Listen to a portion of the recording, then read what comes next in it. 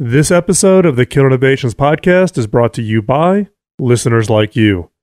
You can become a supporter by visiting shop.philmckinney.com and making a contribution.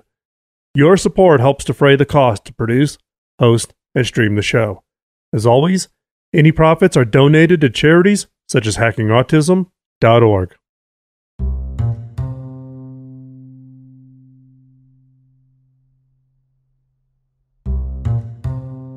I'm Phil McKinney, and welcome to Season 11 of the Kill Innovations podcast, a show about ideas, creativity, and innovation.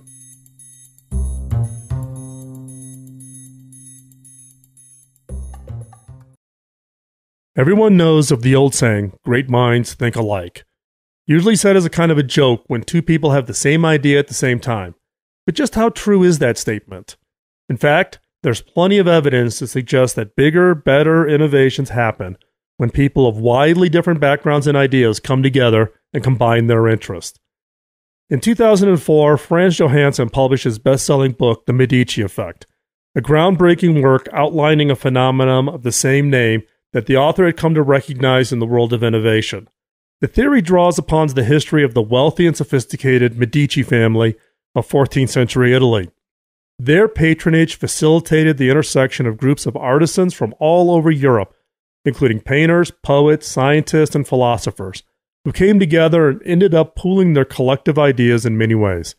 This meeting of highly skilled, creative individuals from varying backgrounds and professions largely spearheaded the Renaissance period, which was one of the most innovative and productive periods of human history across the field of invention, art, philosophy, and science. So what exactly is the Medici effect? In his research, Johansson used the term to describe the idea that the best concepts and innovations are developed at the intersections of brilliant minds from all walks of life. That new ideas are really just new combinations of old ideas. People from different regions, professions, mindsets, industries, and cultures can come together to form some of the best, most innovative ideas and solutions of their century. His theory has been proven time and time again throughout history and into the present. This ability to see the opportunity created by connecting separate ideas together is what is called associative fluency. It's the skill to see what could be from disparate activities, technologies, and ideas. In serial entrepreneurs, their associative fluency skill is highly tuned to see what others don't see. One of the most exciting fields where this is evidenced is that of biomimicry architecture. Architecture that imitates various qualities of the natural world, bringing engineering, design, and biology together. For example, the architect, Mike Pierce, was commissioned to design an enormous shopping and office complex in Harare, the capital of Zimbabwe. The catch? The developers wanted this building to use passive climate control systems, for example, one that did not employ central air conditioning. While this may sound impossible, Pierce knew that there was already such structures in existence, such as termite mounds. African termites must keep their mounds at a steady temperature of 87 degrees in order to grow the fungus that is their primary food source. When you take into consideration the drastic variation in temperatures between night and day on the African savanna, it is truly remarkable that they managed to regulate the structure's temperature so precisely. They do it by outfitting their mounds with unique ventilation systems originating around the base. By opening and closing literally valves connected to the system, the termites are able to control the movement of air through the structure. Hot air rises and is vented towards the top of the structure, which pulls cooler air in from the bottom.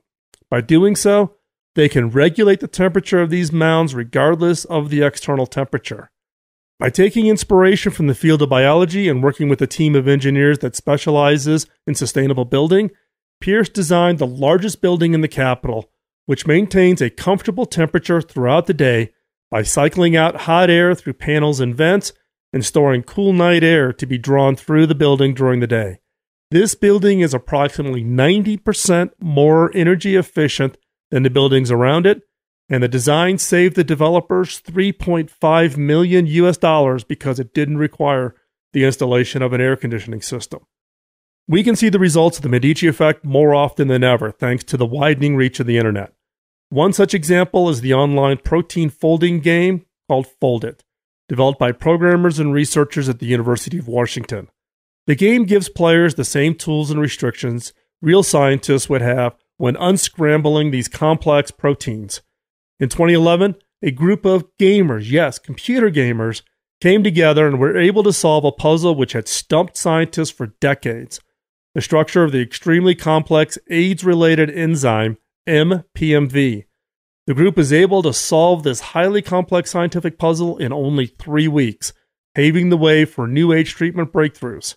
Similarly, groups have come together over the internet to solve crimes, locate bullies and animal abusers, and even create the pilot and plot of an animated children's show. They have developed video games, music, ideas, webcomics, designs, and art that pursues the boundaries of traditional definition of the world. Like the original Medici family, the internet facilitates the coming together of diverse minds from all over the globe for big, groundbreaking, and innovative ideas, and also for things as small as creatively naming a stray cat. Namely, the internet has made the world a much smaller place, but one with almost infinitely more potential. Innovators can connect with one another more easily than ever, with the most successful ones taking advantage of their associative fluency to seek out disparate knowledge and creators in diverse fields that could provide the spark for their next great idea.